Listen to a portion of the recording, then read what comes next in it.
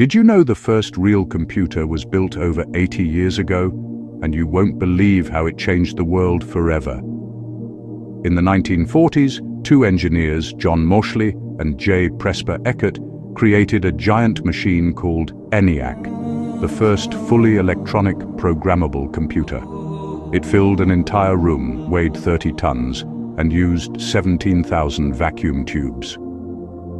Originally built for the US Army to calculate missile trajectories during World War II, ENIAC could do in seconds what took humans days.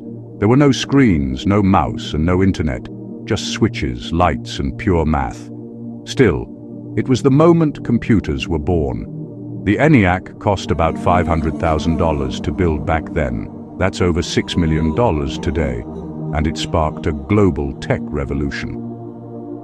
From that giant machine came every laptop, phone, and AI system we use today. Crazy, right? The first computer wasn't in a pocket, it filled a room. Which invention should I explain next?